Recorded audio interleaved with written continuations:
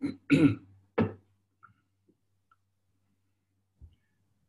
الله الرحمن الرحيم. السلام عليكم ورحمة الله وبركاته. Hi everyone. Welcome again in Ziada Eye Academy Zoom meetings. After 1 month of absence because of some social and some family businesses. So, but we cannot wait away for a long time away from the knowledge, away from the scientific activities, because it's the secret of our lives. It's like the oxygen for the human beings. I'm talking about regarding the science and the education and the knowledge for us. Ziada Academy Zoom meeting is conducting the all subjects about the refractive surgery and as well as the cataract surgery, including all matters related to the anterior segment surgeons. But the most loved part of this is the cornea, the very strange tissue with a very strange and unexpected behavior, especially in the subject of keratoconus. So there is a new information every day about the diagnostic tools and the algorithms related to the diagnostic parameters of the keratoconus, either the primary keratotegia, which is the keratoconus, or the post-LASIK ectasia as well. So we have today the most honorable and most lovely one to me,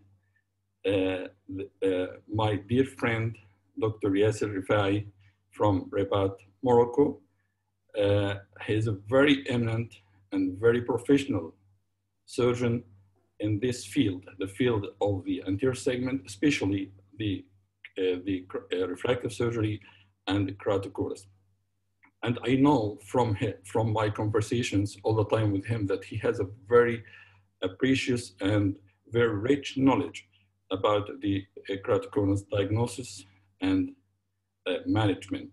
So today we will squeeze him to have all his experiences in this field. But we have to note first that we are thinking today beyond the pentacam. I think all of us today, should have the all information related to the pentacam, how to diagnose the keratoconus from the pentacam.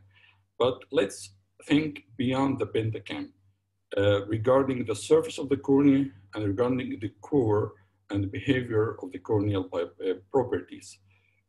So I may ask Dr. Yasser Rifay to start his presentation about the epithelial mapping and the role of the epithelial mapping in detection of keratoconus and exclusion of the misdiagnosed cases as keratoconic cases.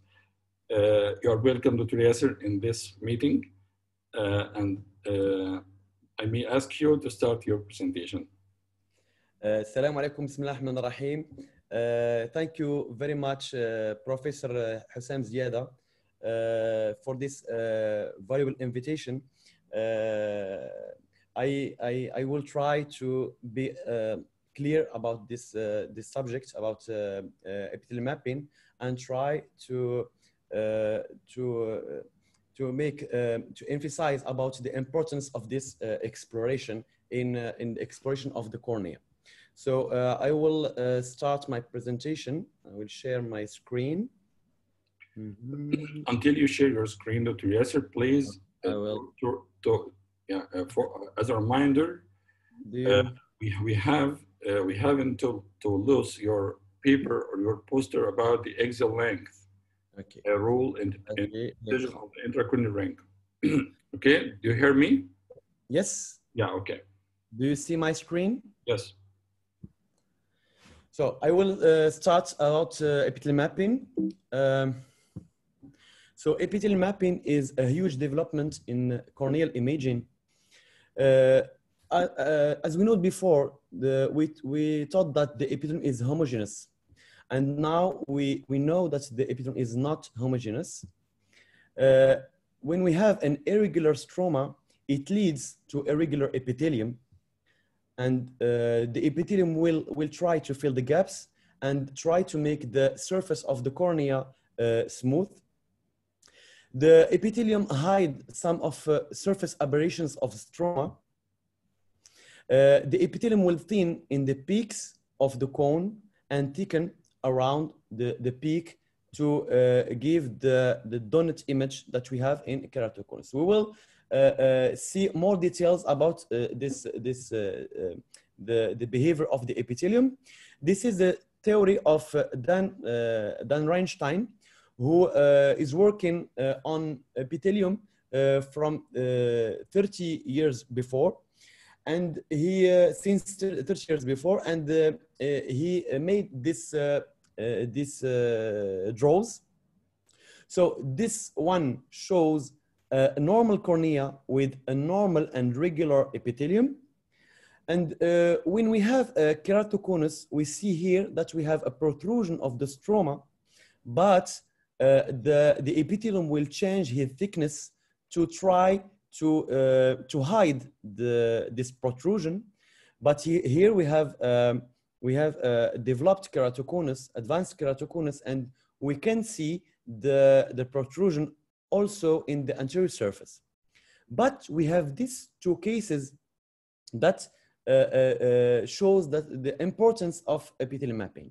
In this case, you have an early keratoconus with a protrusion of the stroma, but the anterior surface is normal.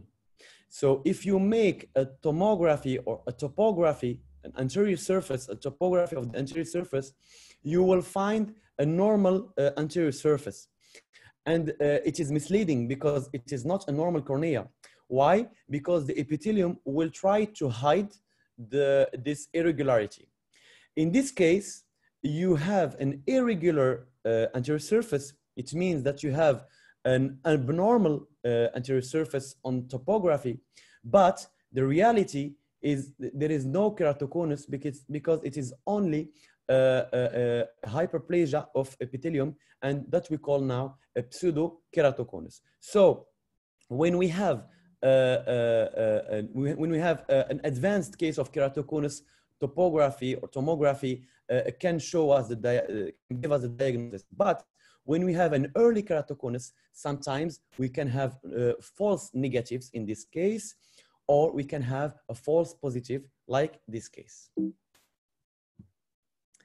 This shows the behavior of the epithelium.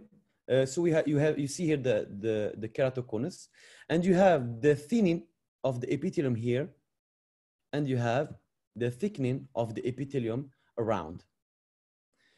This is another case with a stromal scar, and you have an irregularity in the stroma, but it is hidden by the effect of the epithelium. And I can compare the effect of the epithelium like accommodation in hyperopia. I mean, when you measure refraction in a hyperop child, you can have 0 refraction. But when you put the cycloplegia, you can find +4 or +5. This is the same. When you do a topography or a tomography, you can find a normal surface, but when you do the epithelial mapping, it will show you the reality of the stroma. This is a semiology of normal epithelium. It is regular, a little bit asymmetric because you have the effect of the eyelid, the superior eyelid. You can have a temporo nasal inferior thickening here. The difference between superior and inferior is about 5 microns. This examination with OCT measures the epithelium plus tear film. This is different from the Artemis that was studied by Dan Reinstein. Dan Reinstein used the Artemis, which is an ultrasonic device, and it measures only the epithelium. OCT will measure the epithelium plus the tear film. That's why this examination is sensitive to to contact lens wearing, to dry eye, to ocular surface diseases. Abnormal epithelium is an irregular epithelium. It is in keratoconus, it will give a donut image with a thinning in the center and a thickening around. You can see here in 3 dimensions. In this case, you have a thinning here and you have a thickening here. Why? Because the cone is located here, and to try to make the surface of the cornea smooth, so the epithelium will have a behavior of a contact lens that will try to hide all this the high order aberrations. So you have a thickening in this side and thinning in the peak of the cone. You have the same image here, and with the epithelial mapping, you can make the diagnosis of keratoconus, and you can locate the cone. This is a case of false positive. You have here a topography with an inferior steepening, but the inferior side of the epithelial mapping is thick. It means that in this area, the steepening of the cornea is due only to this to this thickening of the epithelium. But you should correlate this map to other maps, to elevations, and also to slit lamp examination and OCT section, because you will have some false positive or false negative when you have some scars in the stroma.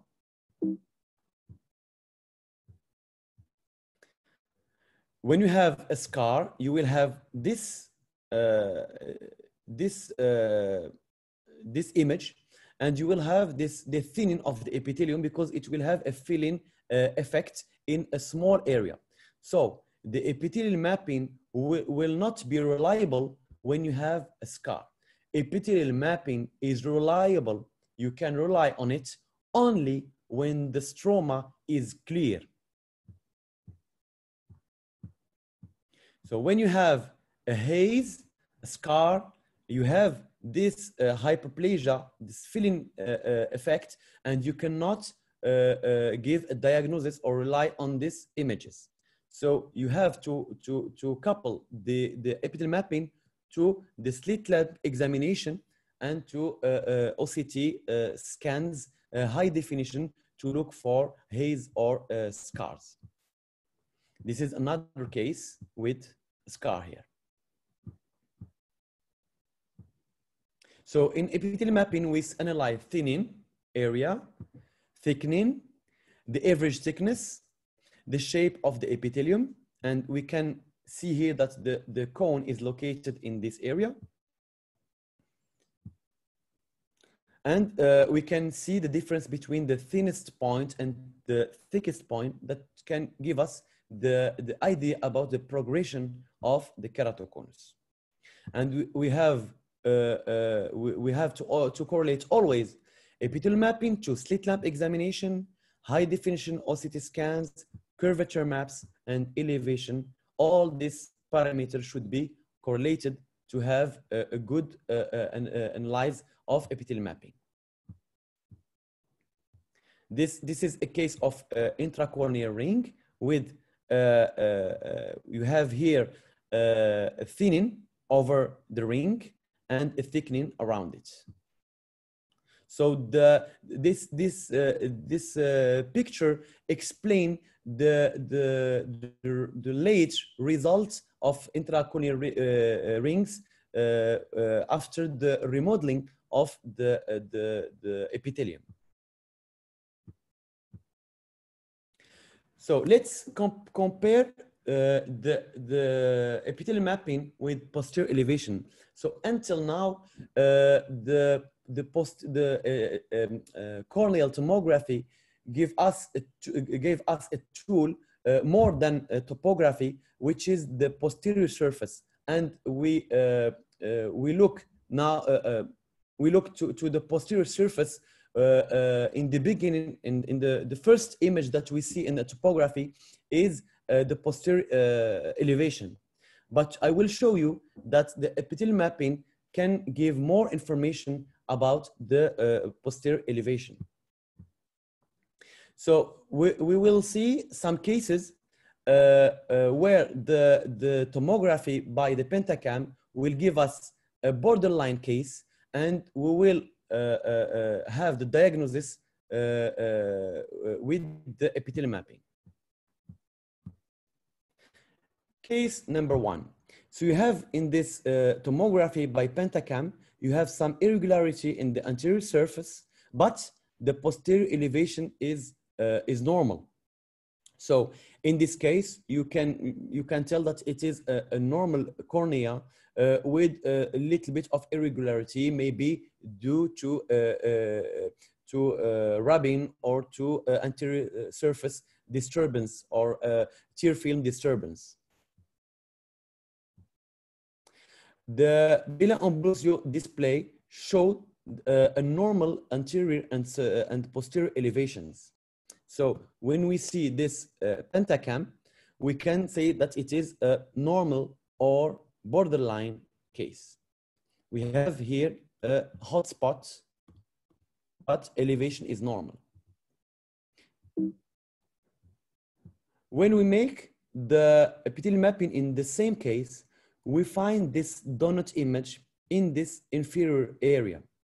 So this is a highly suspect keratoconus with epithelial mapping, and now we know that it is a keratoconus because the fellow eye is a keratoconic eye. So we know that keratoconus is not an unilateral disease, but in pentacam, the filling effect and the effect of the remodeling of the epithelium can hide the keratoconus when it is early. So in this case, we have one eye which is confirmed keratoconus by pentacam, and in the other eye, it is borderline, but we know with the epithelial mapping that it is we have a real keratoconus in this case. Case number 2, we have here small irregularities. We have posterior elevation in normal values with 11 or 12. So here in this case, we have small irregularities with normal posterior elevation. We have some hot spot here, but we cannot be sure that it is a keratoconus. Posterior elevation is normal in the Bela-Ambrosio display, but the epithelial mapping shows in this steep area that there is a thinning in this area, and the fellow eye of the same patient is a confirmed keratoconus. So it is not a unilateral keratoconus, but it is a bilateral keratoconus, but early in the left eye, detected only with the epithelial mapping. Case number 3, we have this irregularity. We have normal posterior elevation with normal thickness, normal posterior elevation with anterior and posterior elevation with Bela-Ambrosio display. But in the steep area, you have a thinning. You have a thinning in this area that confirms that there is a keratoconus. Case number 4, we have this small irregularity, but the posterior elevation is still normal. Bela-Ambrosio display showed normal maps. It is borderline case in tomography, but you have a thinning effect in the epithelial mapping that confirm that there is a keratoconus. This is very helpful in refractive surgery when you screen about very, very early cases of keratoconus, and this maybe explain the cases of corneal ectasia after normal tomographies. So we know that epithelium is not homogeneous. Irregular epithelium means irregular stroma. In this case, you have small irregularity on the anterior surface, but it is confirmed that there is a keratoconus with only epithelial mapping without looking to the posterior elevation. So this presentation showed that you need to confirm keratoconus only the anterior surface and epithelial mapping to confirm the diagnosis. So here we have normal posterior elevation, but the epithelial mapping shows the keratoconus. Why the posterior elevation can be normal and Bela Ambrosio display can be normal in early keratoconus? Because when the sphere, the reference sphere reference in very early cases of keratoconus is very near to the surface, to the studied surface. So the values can be very low and you will have normal, normal values. And when you have the Bela Ambrosio display, when we have in a very early case of keratoconus, even the values will be normal. But the epithelium will try to hide the irregularity of the anterior stroma, and you will see small irregularities in the epithelium that will show you the keratoconus before the posterior elevation. So as a conclusion, I conclude that the epithelial mapping is more valuable than posterior elevation in the diagnosis of the very early keratoconus. And we can say that epithelium is now the new posterior surface for keratoconus screening. Thank you very much. Thank you very much, Dr. Yasser, for this great presentation and a great topic. I think it has to change the minds about the diagnosis of keratoconus, because all of us may follow the base or the rule that the posterior changes will happen first before the anterior changes in the pentacam, right? Dr. Yasser? Yes, yes.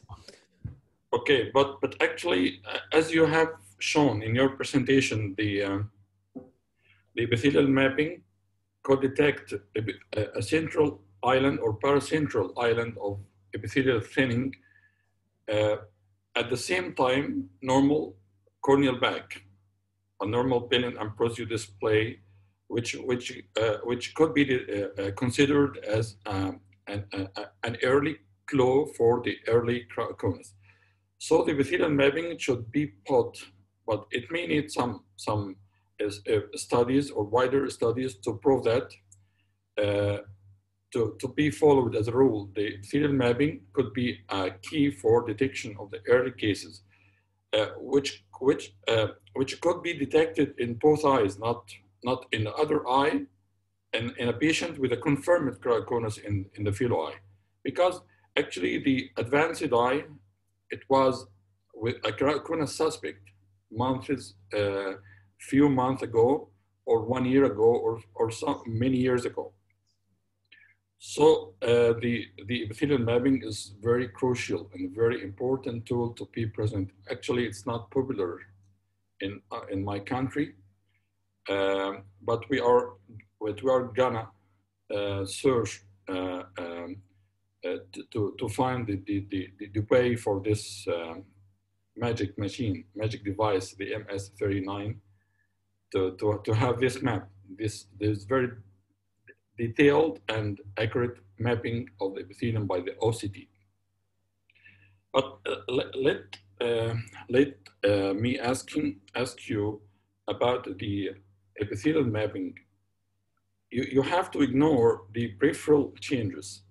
You will be you will be committed to the central 3 or from 3 to 6 millimeters, I think. Beyond this area, the thinning or the thickening could be insignificant. So I focus on the steepest area.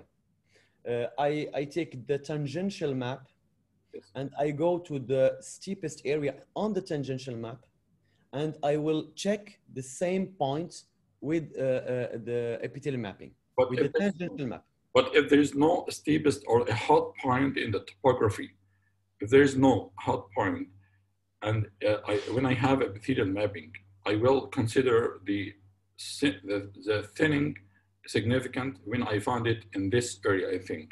Yes. You may agree with me. Central 6 millimeters, because you have mentioned that the peripheral thinning may be caused by the eyelid pressure or the pulling of tears. Actually, the cornea is thicker in the periphery than the center.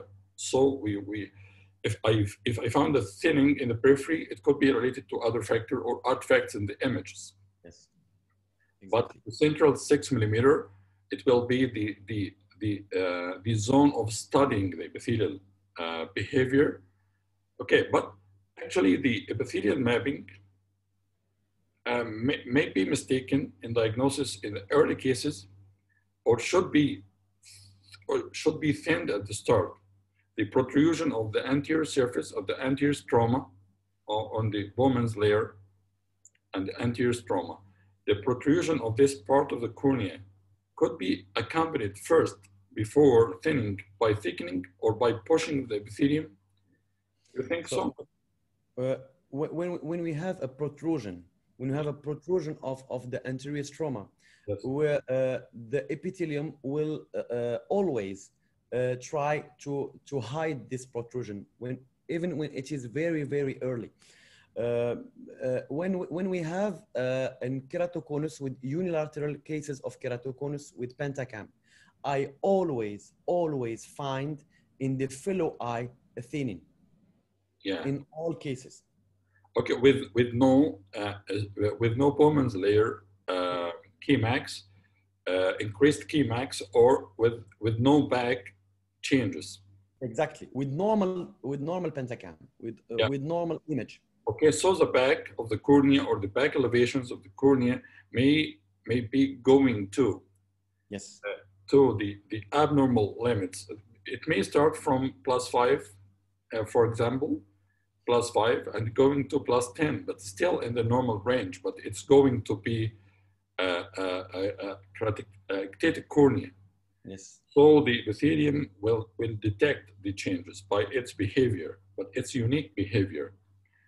Okay, but because you are an expert in the cornea or the anterior segment, and also I know that you are studying the epithelium for a long time, especially after start or after the beginning of with Reinstein.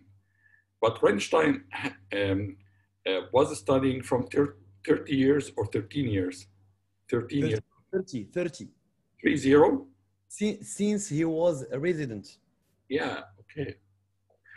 Fantastic. 30 years he was studying up till now, and he's till now studying and giving us a new theories about the epithelial mapping too. So normally in the normal cornea, the upper half of the cornea or the lower half, which one is thicker than the lower half? Yeah, is always thicker than the upper half. The lower half is always thicker, but sometimes you have in the peripheral side, you can have a thinning in the peripheral side because of the inferior eyelid. Yes. But when we take in the 6 millimeters, you have the inferior side is a little bit thicker than the superior side, but you should have normal anterior surface tear film. When you have a disturbance in the tear film, when you have dry eye, it will give some irregularities. Yeah, it's very important point. So I'm asking you about it because the normal tear film, how to know that this patient has a normal tear film, or what's your precautions or preparation items before So, capturing uh, the. we have in the same device, we have a tear film analyzer, and Yeah, we do the epithelial mapping, and when there is irregularities, we do the tear film analyzer, and we see if there is an irregularity of the tear film or not. it's an automatic automatic It's another another another usage of the device. another option or another Another option. It's tool. another option. But when we have an irregularity and we think about abnormal tear film, we do it with the same device, and we know if it is irregular or not irregular. Yeah, you mean that you when you have an irregularity, Exactly. you will check it first by the Yeah. analyzer before printing, before taking the decision. Yeah, Exactly. perfect. So because the lower half is thicker, is always thicker than the upper half, so the thinning of the inferior part of the cornea could be abnormal. Or should be abnormal and should lead you to think about this cornea. Yes. The other important point, the exclusion of the keratoconus by the epithelial mapping itself, when you find a thickening above an elevated part in the topography. When you find a patient with an inferior steepening, and you are not sure about the keratoconus in this patient, I noticed that you shown some slides about this point, which is so important too, to exclude when you find a red color or thickening. The red color means thickening in the epithelial mapping by the MS39. So the thickening means exclusion. This is related to some scarring, and not related to the ectasia itself, right? Yes. When we have the thickening of the epithelium, you have to check if the cornea is clear, because when you have any scar, this thickening is due to only to filling effect. So we cannot rely on this map if we have a haze or scar. We should look to the cornea by the slit lamp with the height with the to Sclerotic scatter, which is a lateral illumination. exactly, With high. or with the high definition scans of OCT to look to any scars. Yeah, okay. After you, Dr. Yasser, I found many corneas with irregular surface, but actually it's not matching. These corneas were not matching with the keratoconus indices in the old features or other indices or surfaces. And actually, I took some brave decision to do a LASIK surgery in such patients. And when I lifted the flap, which is the very thin flap I'm using to do a thinner flap, I found multiple scars, multiple, but not pigmented scars. It's some hollows in the anterior stroma, which may lead to this false elevation in the anterior surface and also maybe in the posterior surface too. Yes.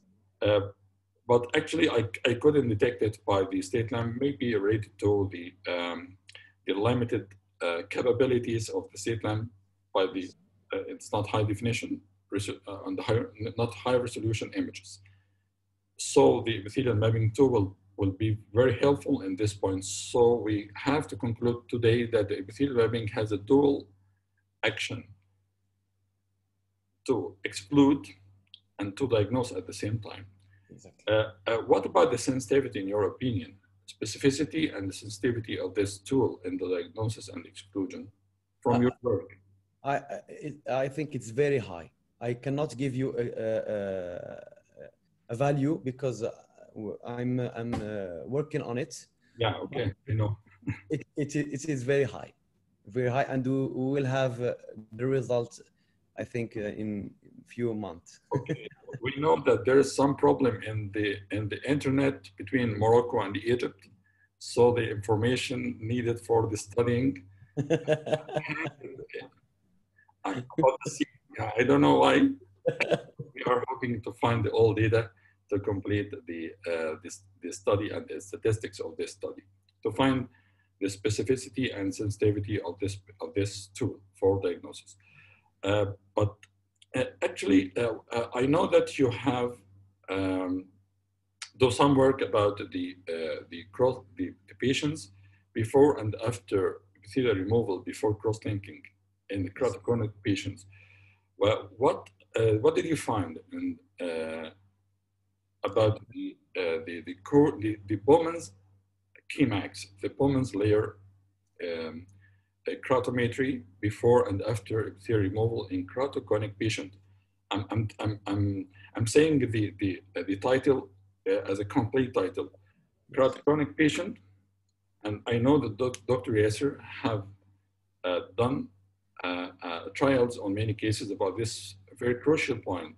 Before and after epithelial removal, what about the Kmax?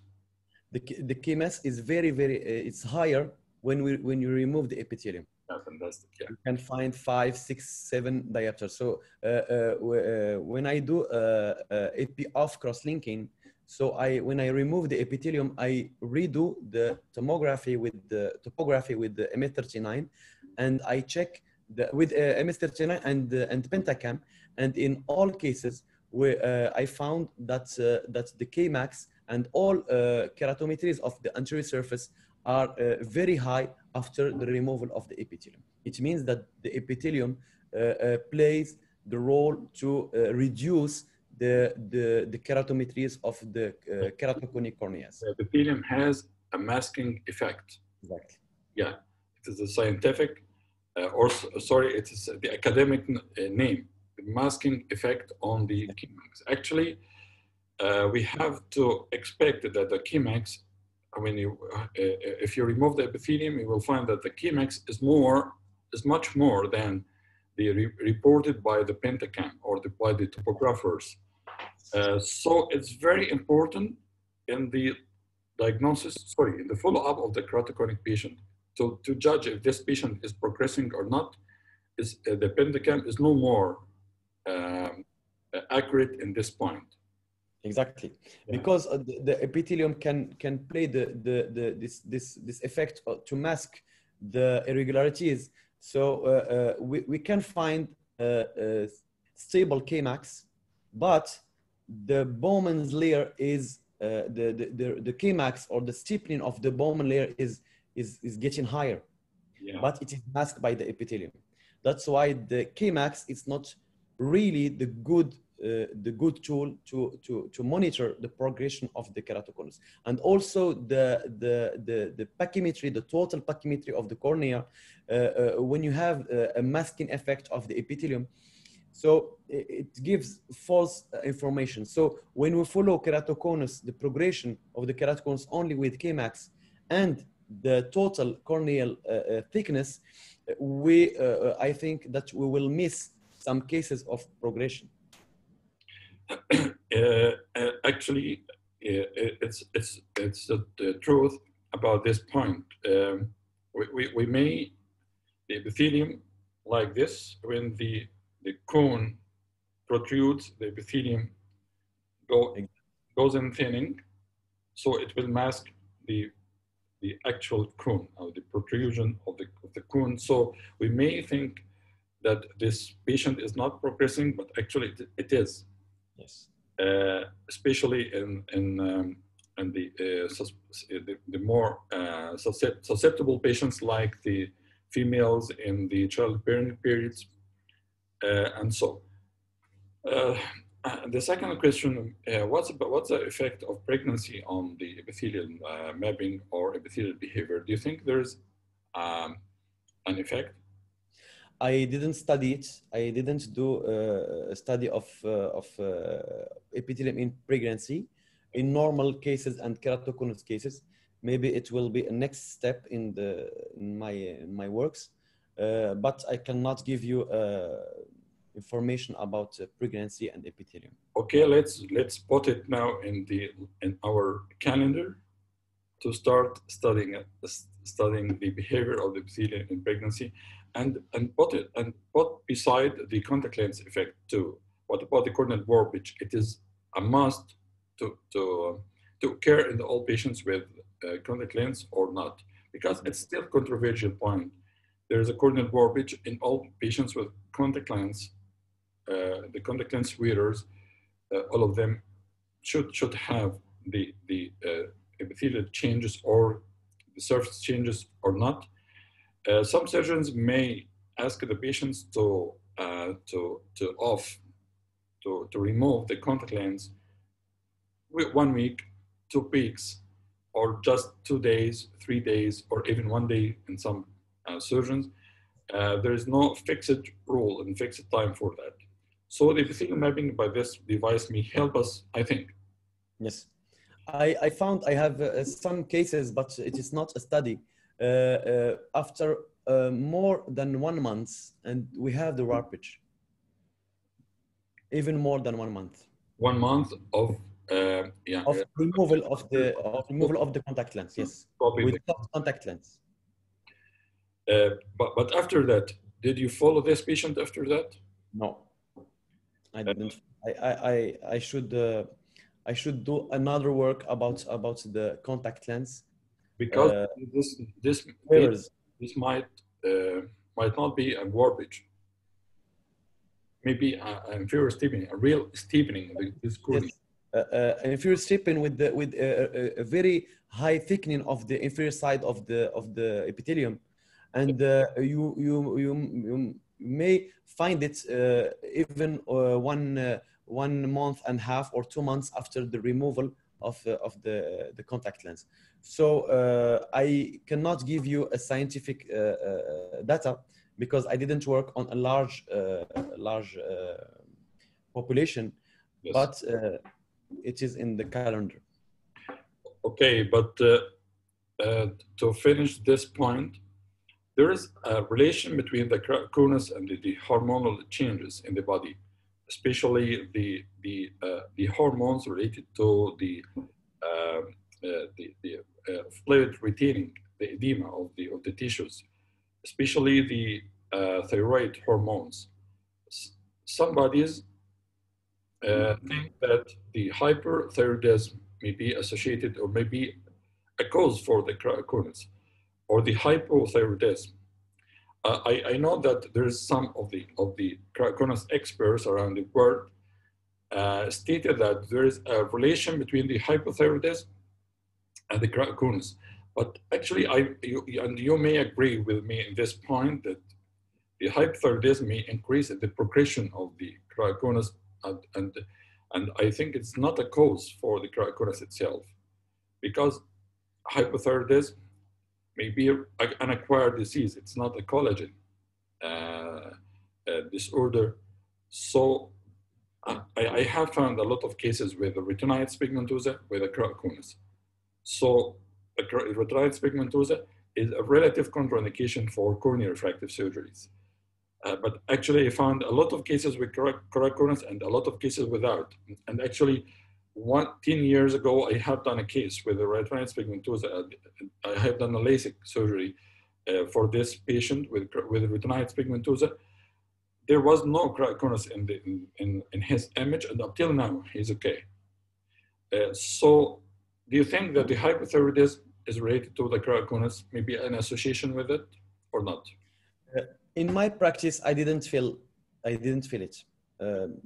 I see maybe between 5 and 10 keratoconus per day. I don't feel that there is a correlation between these two diseases. Okay, but Morocco, the keratoconus is very common in Moroccan patients, Moroccan persons. Yes, we have a very high rate in Morocco. Yes. Yeah. Okay. And it is very aggressive. Yeah. Okay. And may be another factor that you are the most famous cornea surgeon, keratoconus specialist and consultant in Morocco. So all patients from everywhere is coming to you, right?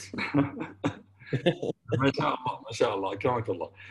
So I may I may invite our professor, Professor Hosni Hassan.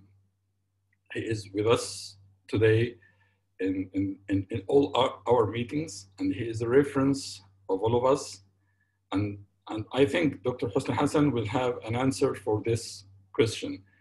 The relation between the keratoconus and the thyroid disorders, the autoimmune hyperthyroidism and the hypothyroidism too. Dr. Hosni, I hope you are with us now.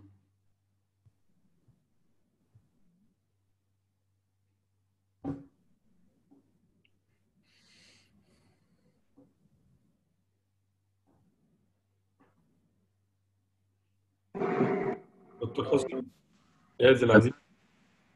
You hear me? Yeah, I can hear you now. Sir. It is related not to hypo or hyperthyroidism. It is Yes. related to thyroid eye disease. And the cause, mainly there are some enzymes in the tear film in these cases. That is the explanation.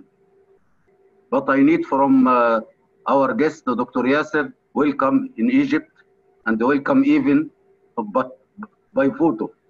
What is the picture in both contact lens Warbage syndrome and Williamson marginal degeneration? Dr. Yasser, do you hear? Yes, yes. Can you Williamson marginal degeneration, what is the picture?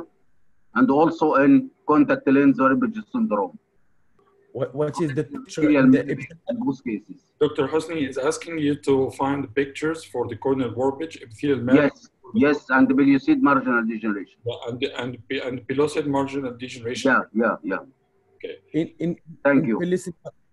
Okay. Hosni, before leaving, Dr. Hosni, are you still with us?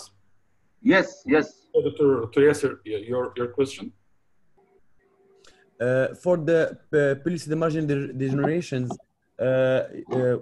I have not an image here, but in you have a thinning in the steepest area. It's like keratoconus.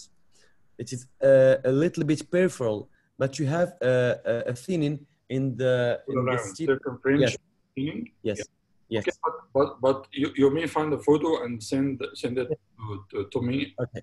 And I will share it. Also for the corneal warpage too, we have discussed it now to study, okay?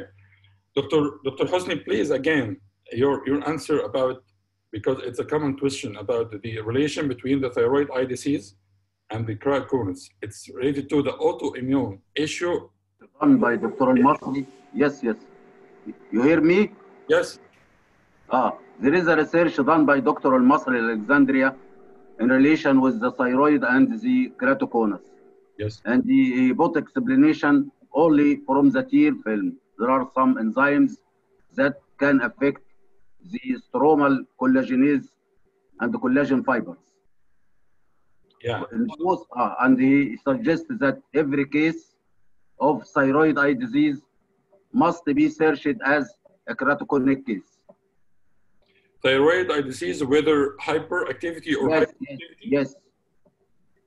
Yeah, okay, it's not related to the hormones itself. Yeah. But related to the tear film. Tear film enzymes, yeah. Some abnormal substances in the tear film. It causes thinning of the collagen fibers of the cornea. Yeah, okay. Either acquired or in the old age or in the young age, it's not different? In young age and old age, yeah. Especially in young age. Yeah, okay. Thank you so much, our professor. Thank you very much. Okay, thank you, sir. We may invite Dr. Ahmed Al-Masri himself for presenting his study about this crucial point, which is a commonly asked, and it's important for all of us. Thank you, sir, very much. Dr. Yasser again? Yes. We have finished now the epithelial mapping as the general outlines about this subject. Please, can we have an information about the role of the axial length? You have a work about that, and I know that it's accepted in the ICRS, right? Yes. Congratulations, congratulations, Thank you. and all the best for you all the time. Thank So let us know about it. Okay, so I will speak about some clues in.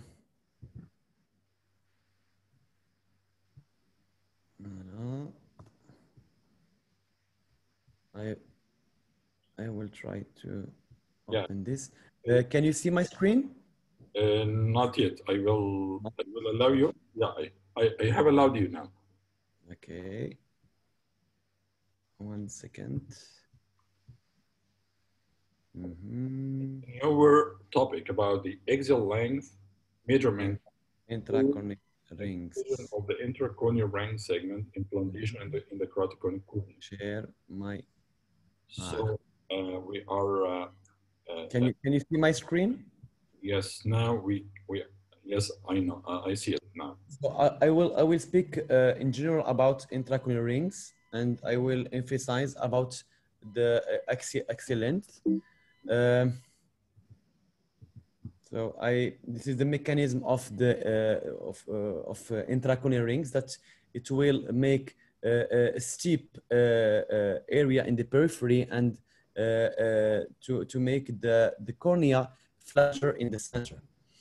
This is the mechanism. So do you want to speak about all the indications of the intracorneal rings, or only the axial length?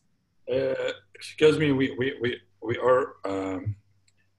already need to know all about it, but actually, because of the sake of time. Okay, I will go to the. With me.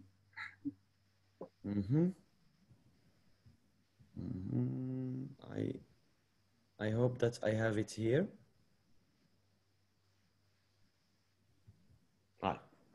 This is about, so when you want to calculate the intracorneal ring, it is a way to treat high order aberrations in a cornea. It's like when you do wavefront guided PRK, you treat the high order aberrations. It means coma and trefoil and other aberrations.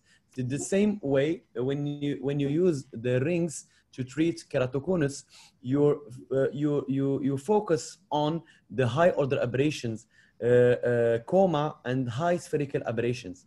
So sometimes you have, when you do refraction, you can have some high myops, -7, -8, with a high cylinder, and you don't know if this myopia is coming from the cornea, the irregularity of the cornea, or it's an axial myopia. So when the myopia is coming, it's from the cornea, it is a false myopia. We know that refraction in keratoconus is false because there are some high order aberrations that can give false ametropia. So in this case, I found that the axial lens is a very good tool to distinguish between the real myopia and the false myopia.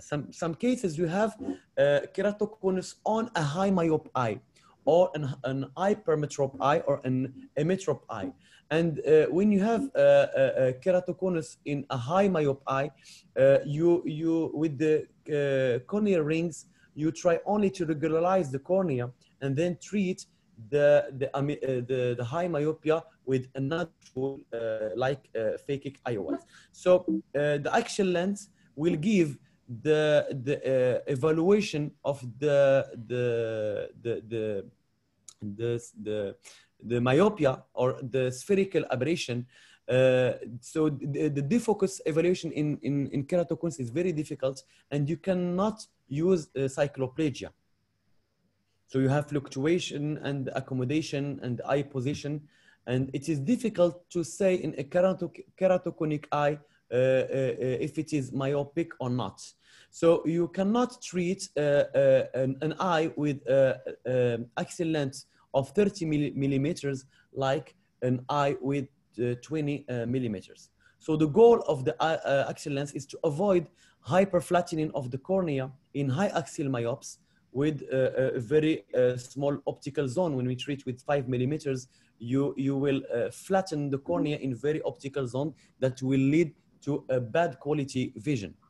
And you can have some prediction of refraction after the intracorneal ring segment implantation. And you can differentiate between high myopia and high spherical aberration using axial lens and other, you have other tools like the Q value, which is very important, and the K radiance and others.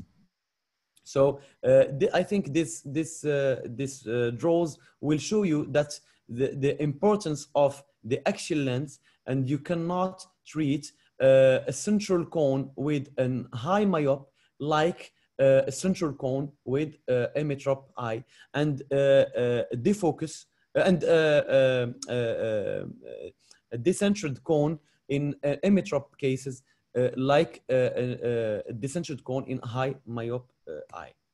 I have some examples. You have here a refraction of -12, -2 cylinder. In these two cases, you have this refraction, and if you follow the nomogram, we will have the same rings in the both of cases. So do you think that we can treat these two keratoconus with the same ring? When you measure the axial length in this case, you will find an emetropic eye. So it means that the aberrations in this case are high spherical aberration. But in the other case, the axial length is 26. So it is, the aberrations here are axial myopia with coma. So you cannot treat with the same plan. Here it's a good plan because a circular ring will treat the high spherical aberration. But here, this circular ring will not treat myopia and will not treat the coma. So the management in these two cases, here you have a circular ring, but here you will put a small segment here to regularize the cornea. Then you will put a phykic IOL to treat the high myopia. So this was an example. I have another example here with uncorrected vision 0.1. Best corrected vision is 0.3 with -9. So with this refraction, we will have these rings, these two rings. Is it a good plan? No, because you will not treat the, you will flatten this area of the cornea, which is already flat, and you will not treat the coma because the difference between the thickness of the two rings is not very high. So the axial length here is a little bit high. So you will calculate another time and you will put only one ring to treat the coma. And then you can regularize the cornea. And if you have more myopia, which is only myopia, not high spherical aberration, you can treat it with soft contact lens or with phakic IOL. So the presentation is very long, but this is the summary of my presentation. Thank you very much. Thank you, Dr. Yasser, again for your wonderful presentation and ideas. It's very guiding idea or thinking about the choice of the intracorneal ring segments related to the axial length, the refraction, which is false or true. Actually, this idea may explain why we may have a different results with the different corneas with the same ring segments. Actually, you may find a patient with very low unaided and best corrected visual acuity before the intracorneal ring, And surprisingly, this patient may see well and very well after the ring segment, and you will be very happy and encouraged to do it again and again. But you may be stopped when you find a patient with no good results with the same plan, with the same ring segments.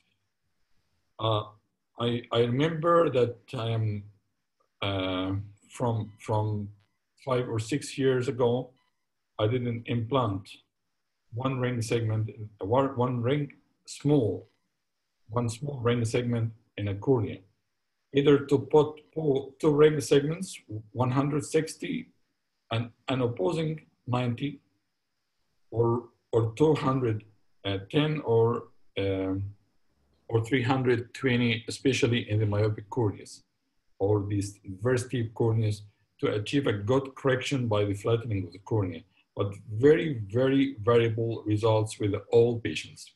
Yes. So you are explaining that today with your idea. But actually, the question here, the ring segment, the longer one, or with the higher circumference, with the higher diameter, like the my ring, for example, it seems to be correcting the myopic patient, whether it's a real myopia by the high by the long axial length or by the steep cornea itself. So again, give us just one clue to differentiate between both patients. I know that you have shown this in your presentation, but your conclusion, just from your clinical experience. When you have a patient, Yes, I had a patient 3 weeks ago with -10 sphere and -9 cylinder. -10 sphere, -9 cylinder. Yeah, actually the glasses or the correction, the unaided visual acuity for this young lady was 360. With a correction of -7 sphere and -5 cylinder, she could see 624. Mm-hmm. So I planned for the intracorneal ring segment before going for the ICL to correct the cornea as much as I can to correct the astigmatism. But actually, I plan to put or to implant 320. Yes. Yeah, arc length. Yes. Regarding the thickness of the track, I bought 300 microns thickness. And this patient, surprisingly, she could see, in the last visit, 1 week ago, she could see 624 unaided. But the correction is still -6 sphere and -2 cylinder, which is very strange. How come to find this? The same, there is no a big flattening or significant flattening to correct the sphere, but there is a very high correction of the astigmatism with a good vision for the patient. Yeah, okay, your comment? I have the explanation for this case. Yeah. This case, he couldn't see this visual acuity if the axial length is very high. So I'm sure that your case have a normal axial length. And the refraction that you find, this -10, -9, it's a false refraction. I never look to the refraction ticket. I do only the subjective refraction, because in a keratoconus, the autorefractometer become crazy. He cannot take the refraction. This -9 is not a cylinder. It's not an astigmatism. It is a false interpretation of high order aberrations. The autorefractometer is is a very elementary aberrometer that have false interpretations of high order aberrations. So I do not look to the refraction. This -10 or -9, you cannot have a -6 refraction with more than 0.1 visual acuity. So the explanation is we should not look to the refraction ticket in keratoconus cases before or after implantation of rings. Okay, but actually, if you follow the nomogram, which is not myself, I don't follow the nomogram. I'm just following my own nomogram from the clinical experience. But the nomogram stated that the visual acuity less than 660 don't implant intracorneal ring segments, right? Yes. But most patients with advanced keratoconus and with very good thickness and promising corneas for the intracorneal ring segments, they are doing well with the ring segments. So the visual acuity is not a matter. I think the cornea itself, the corneal parameters, especially the corneal back, not the cone itself. Do you agree with me at this point? I don't follow the nomogram like you, and the problem of the nomogram give importance to refraction, to low order aberrations, and it does not give importance to high order aberrations. So when you do refraction in a keratoconus, it is false. It is, you can do the refraction by yourself 3 days and you will find 3 refractions or 4 or 5 refractions. So you cannot rely on this to have a plan. I rather see the shape of the cornea. I see the Q value. The Q value is very important.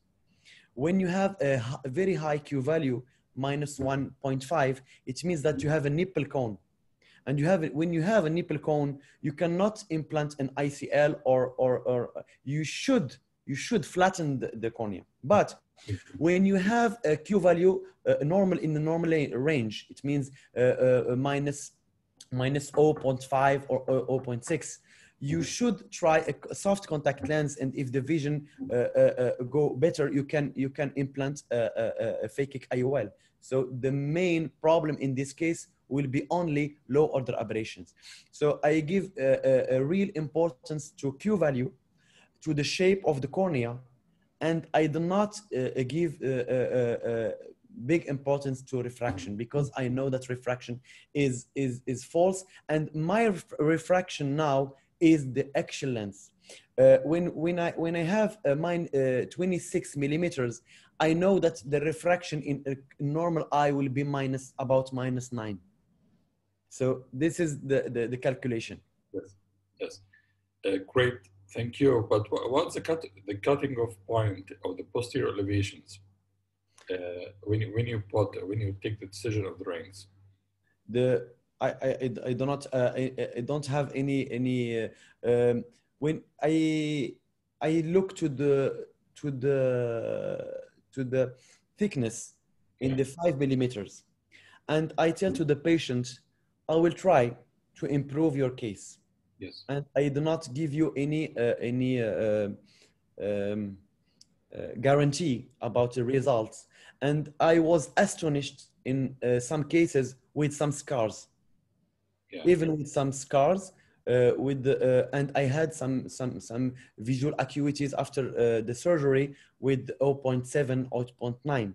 So there is no rule. There is not cut-off point. When you have a nipple cone and when you have a clear cornea, and I give importance to the potential visual acuity.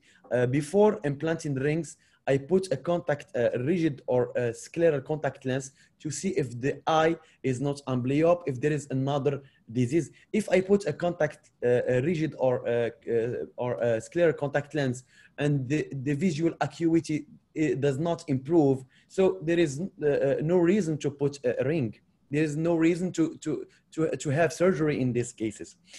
But when you have a good potential visual acuity with a contact lens, it shows that we have a lot of high order aberrations that we can reduce with the rings, not to erase. We cannot erase all the high order aberrations. We will still have a keratoconic cornea, but with low high order aberrations. Okay, perfect. Thank you. But to complete the all points of this issue, when you have such patient with high sphere and high cylinder, you have to correct the cornea first. Don't think in the ICL. Even this patient had a good vision with a contact lens, whether the type of the contact lens, don't put ICL in such patient without correction of the cornea first, right? It depends. In these cases, I take the three visual acuities. I take the unaided visual acuity. I take the best corrected visual acuity with glasses. Then I measure the visual acuity, the potential visual acuity with the rigid contact lens. And with these three visual acuities, I can decide if the patient is blind, unaided, and when you put glass, you have 0.6. So even if the patient has had aberrations, if you put a phakic IOL and you will take him from nothing to 0.6, he will be happy. But when we have the difference between an aided visual acuity and the best corrected visual acuity, you go from nothing to 0.1. But when we put the contact lens, you go to 0.8. It means that the rate, the problem of these patients is high order aberrations, and we cannot correct it with phakic IOL, and you have to go through intracorneal rings. And using the axial lens, I can see if I will need a sequential treatment. I mean, if I have a very high axial lens, I will regularize the cornea, and then I will tell the patient that in a second time, I will maybe need a phakic IOL. Okay, great. Thank you very much for this very, very rich information and presentation about the diagnosis and management of keratoconus. You know that we plan to talk about the second part beyond the pentacam, which is the corneal biomechanics, but because we talk all the time in the epithelial mapping, so we may arrange for another meeting, maybe the coming week. We will talk about the corneal biomechanical properties and its importance, because as I said at the start, we have to know how to judge the patient, the suspected patient with the pentacam, because the pentacam is not always the only helpful one to diagnose the keratoconus, especially the early cases or suspected cases. The epithelial mapping is a very great clue for that. Also the corneal biomechanics, and both of them will be very supportive and very helpful in judging the patient if candidate or not candidate, if keratoconus or not keratoconus, and so. So let's arrange again for the coming weeks, maybe the next week or the week after, to talk about the corneal biomechanics. And I may invite one of the leaders of the corneal biomechanical studying with the Professor Rifay, Dr. Yasser. Dr. Yasser, we may invite the Professor Ambrosio and Professor Cynthia Roberts. I think you know her. Cynthia Roberts, yes. Yeah, Cynthia Roberts is a medical engineer and eye doctor at the same time. She is a professor of ophthalmology and visual science in some university in the United States, maybe Ohio University. and she is a professor of the medical engineering. So she's working all the time on this point, the cornea biomechanical studies. So we may need to hear from her about this issue. Thank you, Dr. Yasser, for your time and for your knowledge. Thank you very much for helping us to know about the new tools. And thank you for the whole audience, our professors and my professors and my dear colleagues. And I hope that our meeting is still funny, guiding, and attractive for all of you. Thank you and see you again. Assalamu alaikum wa rahmatullah. Thank you very much for the invitation. Thank you.